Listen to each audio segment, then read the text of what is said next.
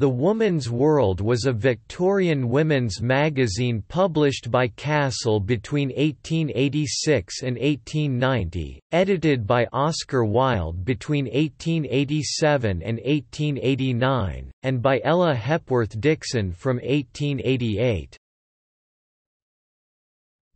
Foundation. In the late 19th century, the market for periodicals was growing, and interest from women, who had always been the larger part of the market for fiction, increasing.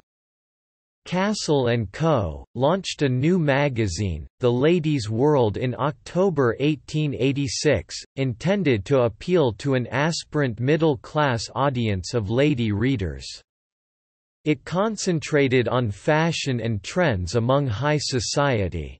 Impressed by Wilde's journalism on the Pall Mall Gazette, Weems Reid, the general manager of Castle & Co., wrote to Wilde in April 1887, enclosing several copies of the magazine. Wilde replied interestedly and suggested possible changes to the magazine. In May, he signed a contract for the editorship, to work 2 mornings a week and be paid a weekly salary of £6.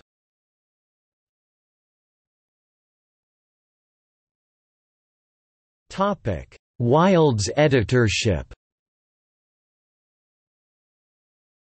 Wilde persuaded the publisher to change the title to The Woman's World. The change of description indicated it positioned itself towards an emerging class of educated women reflecting their changing place in society. Wilde designed it as the first social magazine for women. Stephen Calloway and David Colvin characterized the change as one which eliminated connotations of bas bourgeois snobbery and reflected his advanced views on female emancipation.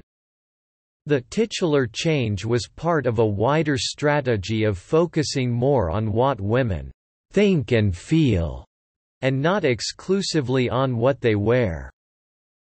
Serious articles about women in education and politics accompanied style and society notes, short fiction and poetry and biographical pieces on famous, usually aristocratic, women.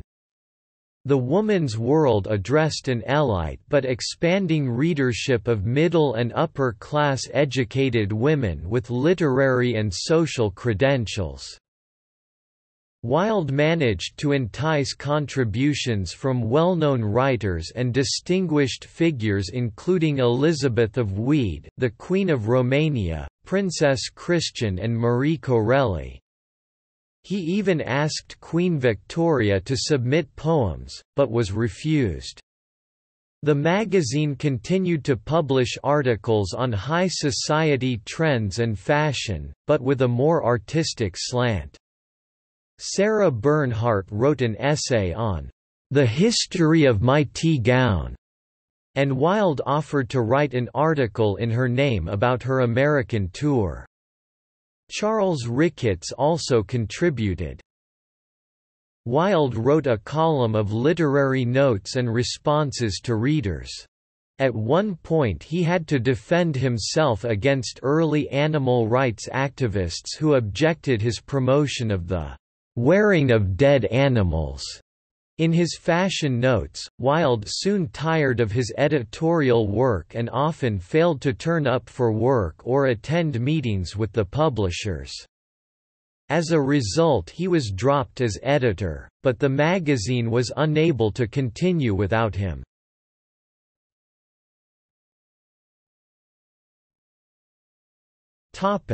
Bibliography.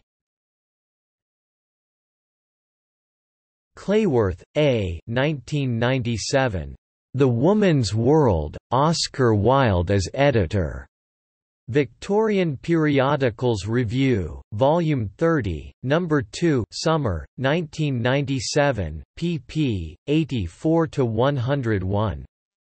The Johns Hopkins University Press on behalf of the Research Society for Victorian Periodicals.